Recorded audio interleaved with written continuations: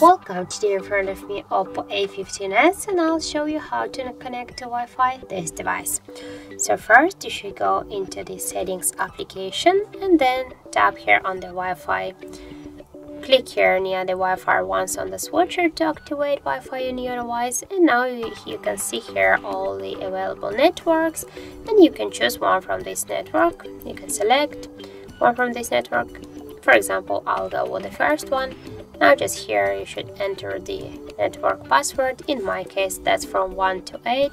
To see the password, to have no mistake, you can here tap once on this eye icon, and now just tap here to join. Wait a second, and as can you see, our device successfully connected to this network.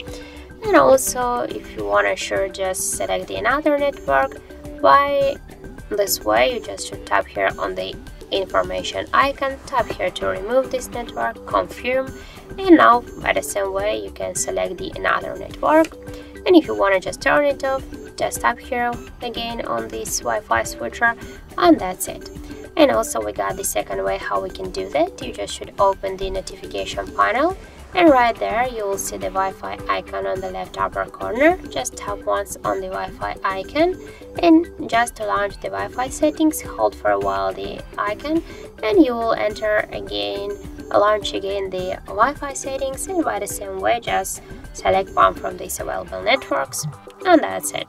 And if you want to just turn off the Wi-Fi, just tap simple here once on this icon, and that's it. So thank you guys for watching, and if you found this video helpful, don't forget to leave a like, comment, and to subscribe our channel.